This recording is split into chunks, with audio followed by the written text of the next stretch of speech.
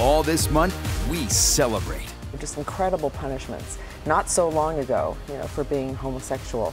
The actions taken by the NYPD were wrong, plain and simple. And for that, I apologize. A story I did in 1986.